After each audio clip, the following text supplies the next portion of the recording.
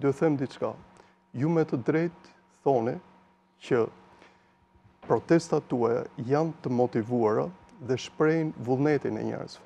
Më vjen keq të them që protestat nuk kanë marrë karakterin e vërtet, dhe karakteri vërtet që do dinin dhe në të katërt është karakteri ekonomik.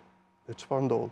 Në protesta janë një masë e njerëzve, që sidomos në protestat e ndërmjetëve, jo në trend protestat e mëdhaja, që vjen që importohen, dhe tjerët janë për kafene.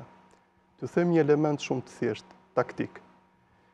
Ndodhi vetëm 6 ditë kanë qenë efektive protestat e studentëve. Akoma nuk merret vesh modeli si janë organizuar, ato janë temë për doktoratur si janë organizuar, dhe arritën që ta trondisnin Ramën.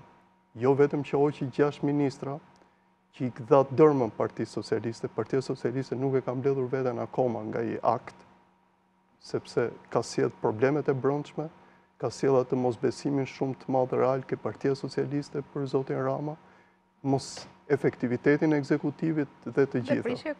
Edhe prishjen e ekuilibrave. Ishin vetëm 6 ditë, por përfaqësuan frymën e të gjithë njerëzve. Arritën njerëzit si në revolucionin francez, që sillnin batanie, që sillnin gjëra dhe inkurajonin. Bukë, ushqime.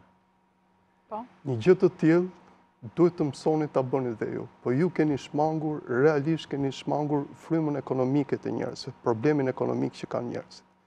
Dhe ky akt i unë kam ngul nuk është proces, ky akt e ka bllokuar vendin tonë në mënyrë të pa shembull. Kush akt? Akti, Braktisja e Parlamentit nga Partia Demokratike. Braktisja e Parlamentit dhe të paktë dhe kushti që Paramën. Këtë donin dhe ata. Po, edhe diçka tjetër. Do ishte një akt shumë i madh që unë besoj që ju në të ardhmen duhet ta iniconi ke Partia Demokratike, se besoj jeni figura më prezantative atje dhe më autoritare, besoj nga ana e respektit. Që Partia Demokratike vjen pas zotit Berisha. Patjetër. Juve realisht nuk e di realisht fuqinë tuaj të brendshme se sa ju mund ta përcjellni mendimin tuaj. Partia Demokratike në këtë moment duhet bënte një akt të madh që ne kërkojmë gjithë, që është ajo që ju e kërkoni jo tamam indirekt, që duhet të shbënte ndryshimet kushtetuese të vitit 2008.